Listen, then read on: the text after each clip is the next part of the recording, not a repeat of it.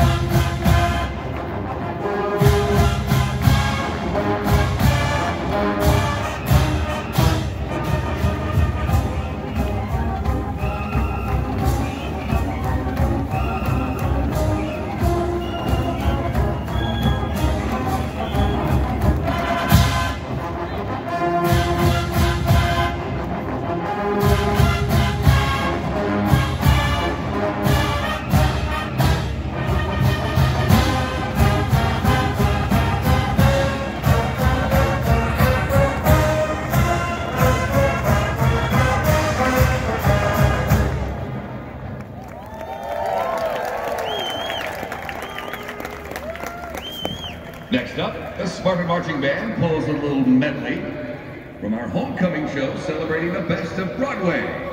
Welcome Associate Director Dr. R.S. Golden to the ladder. We'll hear the title song from the British musical Six and a groovy tune from the show Kinky Boots called Everybody Say Yeah.